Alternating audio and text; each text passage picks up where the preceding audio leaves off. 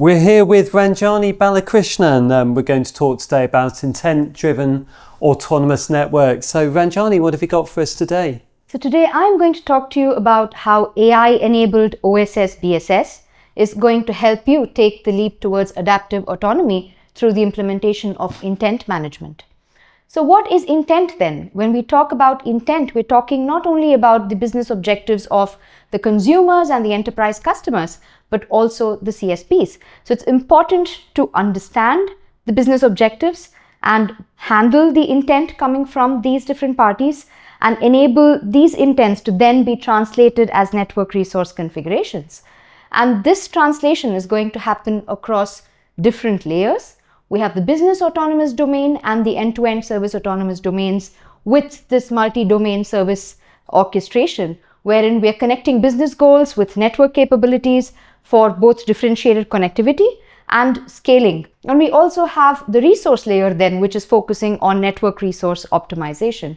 So in this particular demo showcase, we're going to be focusing on the core commerce layer in the business autonomous domain. We're also going to be talking about charging and billing evolved, which enables real-time charging for any service, any segment, at any time, at scale. And when it comes to the service layer, we're talking about multi-domain service orchestration and assurance, which also does multi-vendor orchestration. So in this demo, basically, we're going to talk about the end-to-end OSS BSS realization of sell, deliver, and get paid. So we're going to enable our CSPs to design products efficiently by communicating their business needs towards an intelligent assistant, which then translates it into actionable building blocks in the system. So all the product managers have to do about now is think about business strategies and not worry about the technical complexities in terms of implementation.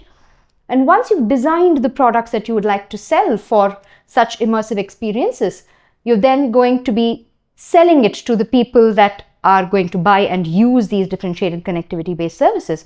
So here we are trying to accelerate the sales process through guided selling, through an efficient configure, price, and quote. And once you've designed, sold, you need to deliver as fast as you've been able to sell. So that's where we have intent-driven service orchestration that does multi-domain service orchestration. The intent is now decomposed from the business layer to the service layer.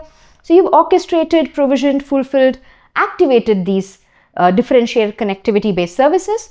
And once people have started using these services, you need to assure guaranteed performance levels that people have paid for. So they've paid for a superior service experience. It's the responsibility of the CSP to then deliver on that.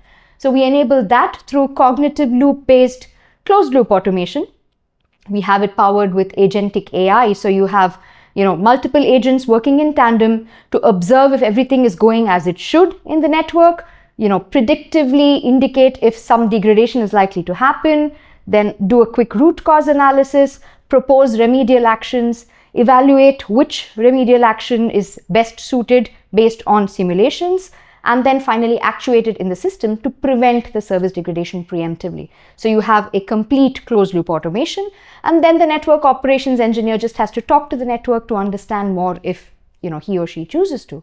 So you've designed, you've sold, you've orchestrated, you've assured, and then it's all about making money. So real-time monetization, real-time partner settlement, and enabling all of this at scale.